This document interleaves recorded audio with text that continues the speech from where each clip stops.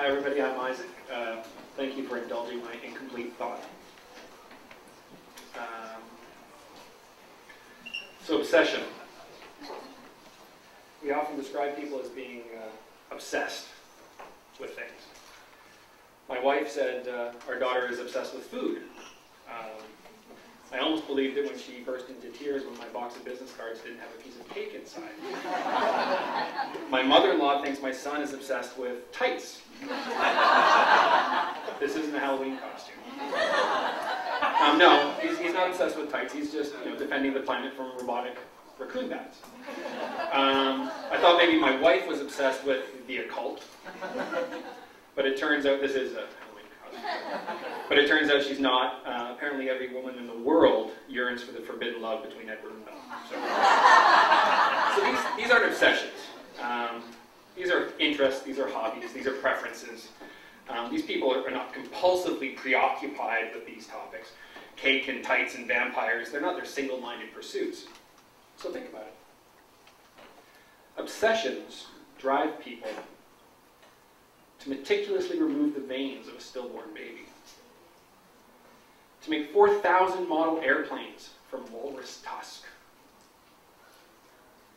To categorize every known species on the planet. To continue to weaponize atomic energy, even after the unconditional surrender of Germany.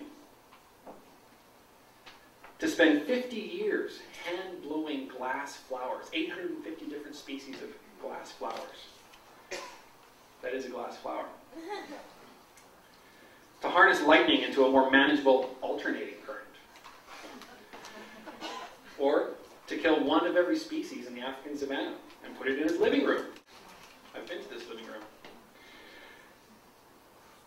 So these behaviors haven't disappeared. These types of people still exist. So what are they obsessively working on now? I propose they've abandoned our natural world, and they're now compulsively preoccupied with the virtual world.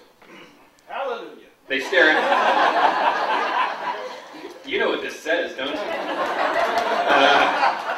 They stare at iPhones instead of butterflies. They dissect motherboards instead of bodies.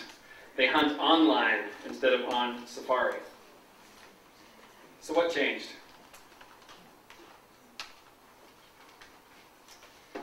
Has everything to be discovered in the natural world been discovered?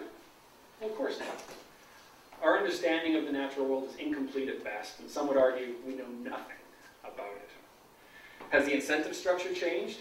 I don't think so. Even though benefactors have financed and profited exploration and these people's obsessions, the people themselves don't do it to get rich. They must do it. Since we've moved beyond subsistence living in the Western world, has our attention now turned to the maintenance of our social construct? What does that even mean?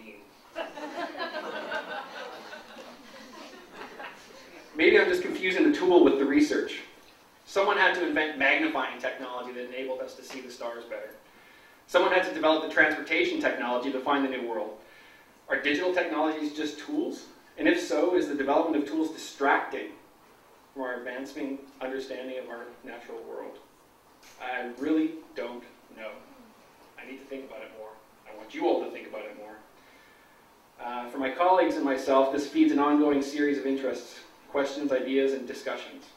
There's one example where all this craziness comes together. Remember that previous example of the guy inventing the A-bomb? He refused to give up.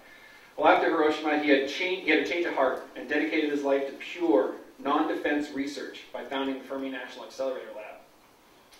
At Fermilab, philosophers work side by side with physicists to try and discover what the universe is made from.